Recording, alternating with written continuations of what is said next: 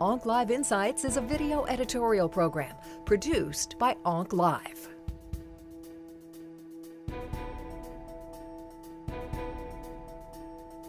One area of uncertainty with our patients with large cell lymphoma is what to do when they relapse after R-CHOP chemotherapy.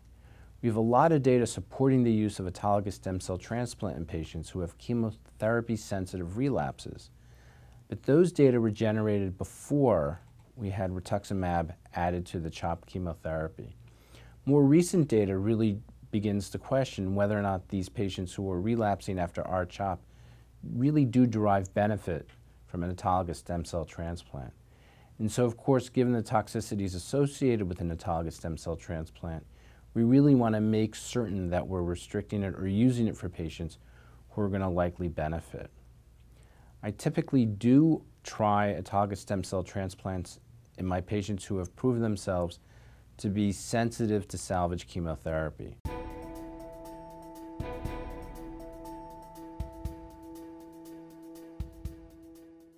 Really, any patient who is a transplant eligible, stem cell transplant eligible, who experiences a relapse of diffuse large B-cell lymphoma should be offered stem cell transplantation because the strategy has curative potential, unlike other strategies. So most centers have a cutoff right around age 70.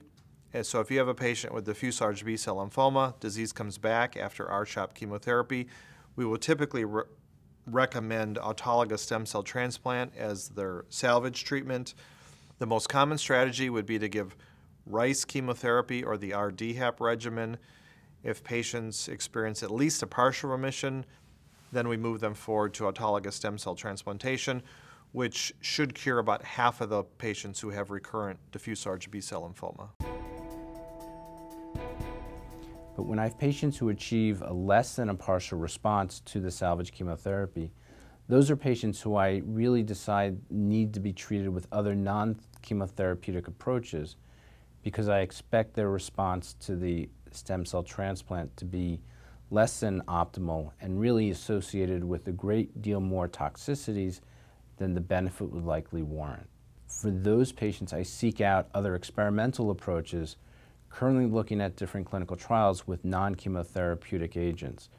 We look at targeted agents like ibrutinib and idelalisib in these patients, as well as looking at CAR T cells and other immunological approaches. One area that I think will be very interesting to watch for are the PD-1 and PD-L1 targeted therapies to see whether or not they can actually generate responses in these patients.